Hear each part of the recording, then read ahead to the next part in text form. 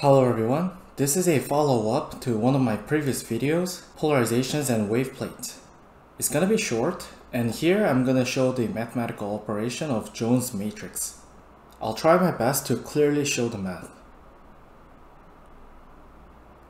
So let's recall, we had these two waveplates, also called wave retarders, and I briefly showed these two expressions for the waveplates at the end of the previous video. 2 pi is a full wave, right?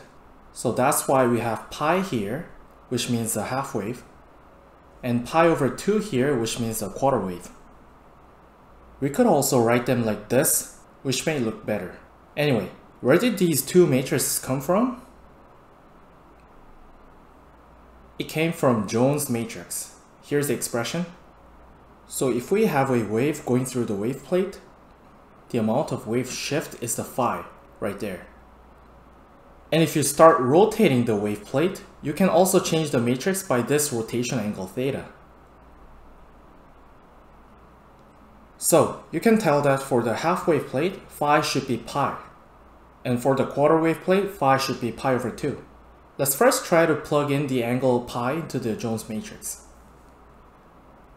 E to the I pi over 2 is equal to the imaginary number I, and e to the negative I pi over 2 is negative I. You know that, right?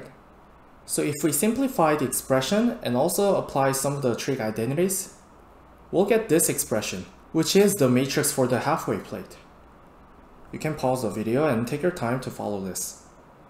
And similarly, for the quarter wave plate, we get the same expression that we had before. I hope this is clear. So yeah, that's how we obtain the matrices for the wave plates. Now let's try to apply them. These are the different types of polarization states. The DALR states have 1 over square root of 2 in the front for normalization. Again, I brought this from the previous video. I'm going to mathematically show the changes in the vertical polarization by a half wave plate as an example. So, 0-degree orientation.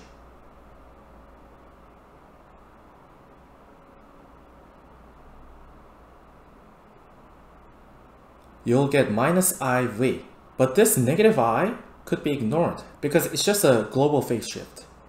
So this could be the final output. For the next one, 22.5 degrees. Well, you remember we had 2 thetas in the sines and cosines, so it becomes 45 degrees. You'll get anti-diagonal state, which is correct. Also, for 45 degrees rotation, it'll be cos 90 and sin 90, right? So you'll get the horizontal polarization, which is consistent, which I showed you in the previous video. So the rest are calculated the same way. You could try with a quarter wave plate by yourself. It'll work out well. So that's all I wanted to show. Thanks for watching and see you next time.